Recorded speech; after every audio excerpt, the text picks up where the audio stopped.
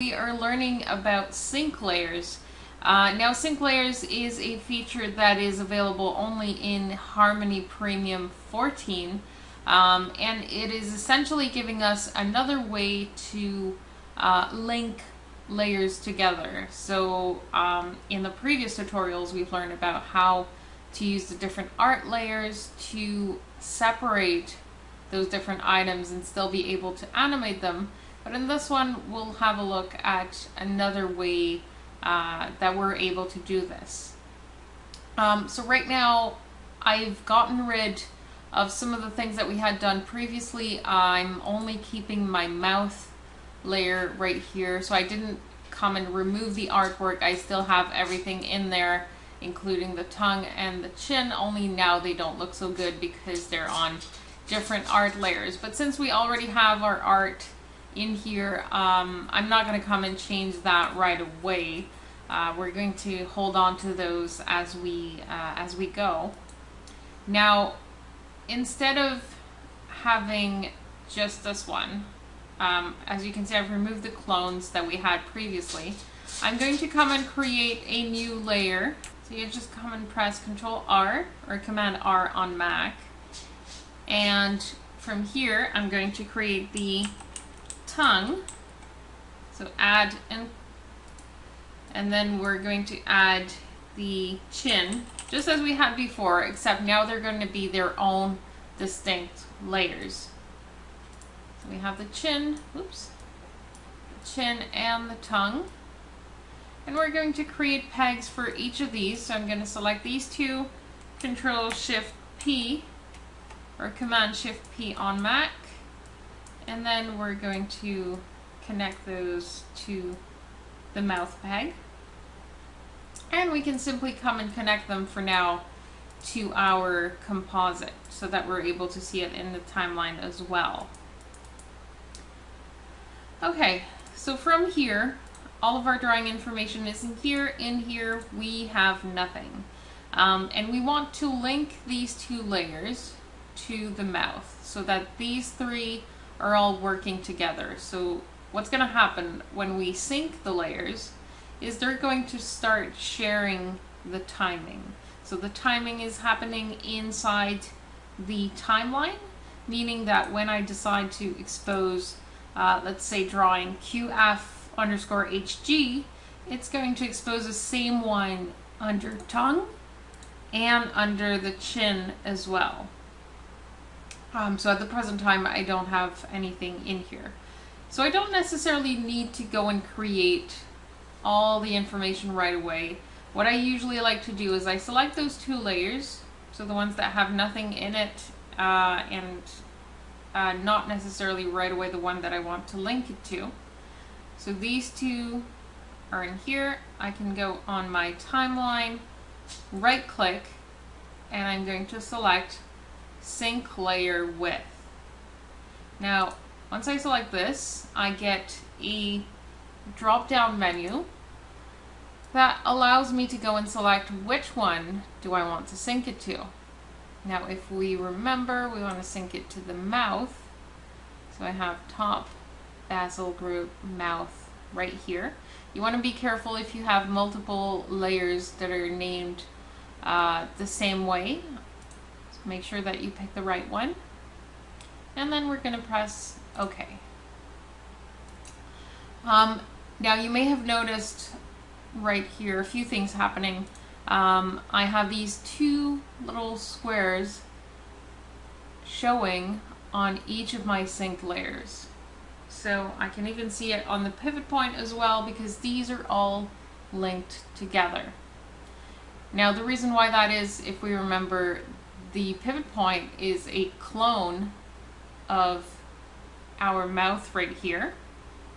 And even though these two are distinct layers, I've just synced them together. So I see every time that I select a layer that is synced with some others, I'll be able to see these little dots right there. If I unselect it, I'm no longer seeing them. So I really have to make a selection to be able to see which ones are synced together, because if I had other sync layers, that weren't necessarily synced with the mouth, I would want to be able to see those as well. So they're not a permanent thing. You really need to go and select the element. Another thing that you may have noticed, if I select it again, this is actually visible in the timeline over here. So under this little column right next to the squares, I can see when I select one of my elements which other layers are synced with that layer. So if I were to select the chin, I'd be able to see which other two are synced with that.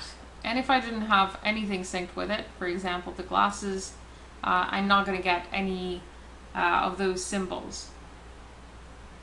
Now, a third thing that's happened as we synced our layers, if I go on the tongue, for instance, remember how we didn't have any drawing substitutions inside of both of our layers right here?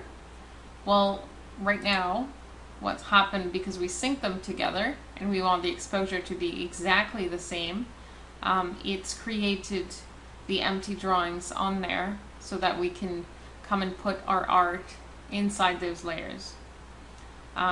So at this point, what I can do is go on my mouth layer, and using my select tool, I can go from one drawing to the other and make sure that all of my elements are separated in the proper drawing layer. So I'm going to remove all the tongue information from those drawing cells, and I'm going to come and place them inside the tongue layer. And just as well, I'm going to get all the information from the chin layer. I'm going to cut them and come over to the chin. If you want to keep them in the underlay, that's fine. Usually I like to keep everything in the line art, so I'm going to come and paste it inside the line art right here. So you're not going to see a difference except for the fact that the chin now holds the chin layer, and inside the mouth you should have only the mouth. Okay, so looks like now we have all of our separated elements. So I have the mouth, the tongue, and the chin, each on their own separate layers. Now, as you can see inside my drawing substitutions window, I have the separated drawing. I no longer have all of the information inside of my drawing substitutions, and depending on the frame where I'm at, of course some might be empty. For example, here I can't see the tongue, so I'm just going to leave this drawing cell empty, and the chin is on every layer, so I'm going to be able to see it here. Now the advantage of doing this method is that you can have your own pivot point on each of those drawings. So for example, if I take my drawing pivot tool and I go on my chin here, I'm able to place the pivot point on each of those drawings at the proper position. And let's do the same on the tongue as well. So I can have the tongue, which is moving around a bit more than the chin. And I can come and position those pivot points. And of course, since these are new layers that I've created, I'm just going to make sure that I send the pivot point to the parent peg, just like so. And because this is its own layer and it's just the exposure of the drawings that is linked together, it's going to be able to read its own pivot point. And as opposed as before, where I had to get the same pivot point for all layers because they were actually the same drawing layer, so the same drawing information. Now, with this, one thing that sometimes isn't quite as easy, and with the mouth it's not so much of a big deal, is that when I browse through my drawings, if I want to make sure which mouth do I want to select for my character to show, is that sometimes it's not always going to be that obvious. For example, if I were to select the chin and I say, oh, I want to use the mouth with the clenched teeth, okay, well, it's not exactly giving me that much of a hint, but luckily, if you're making use of your camera and everything is set up already the way that you want it to, you should have no problem being able to get what you want. So now I've separated all of these layers, and what I need to do is only go and do the same setup as before, except now these are just separated. So if I go on another frame and I change the drawing of my mouth to be, for example, QF_HD, it's going to change all of the different frames that are linked together to that frame. So let's do our setup for just separating these different things. I'm going to go and add my node library right here. And let's go in our favorites. I'm going to get a color override if I want to separate the line from the color. But at this point, you know what? All of your layers are free. There's no longer any information in here. So even one thing that you could do is just take the color inside of your mouth, and you could cut that and come and bring it in the color override. Not in the color override, but in the color art layer.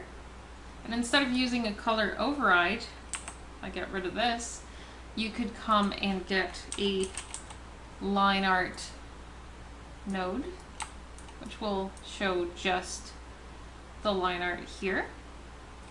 And I can come and get a color art node. And we already know that this is the back of our mouth, so we will have to connect it behind the tongue, which already kind of looks better. You need to make sure when you're using line art and color art, though, that you go and do the same thing for every mouth. So you're going to come and get the color art and paste it in the color art layer for every single one where it is the color of the back of the mouth, not necessarily the teeth, because we want the teeth to appear in front of the tongue. So you just come and cut that, paste it for all the different ones where you might see the tongue.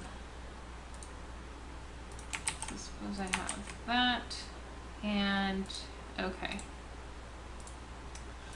So now from here, really easy, all you need to do is go get a cutter, and we want the tongue to be cut. So if we remember properly, it is the right port of the cutter that receives the element that is going to be cut. We're going to keep it connected over here, and we want the back of our mouth to be the one doing the cutting, because we want this to stay on the inside. So we're going to bring that connection over to the color art.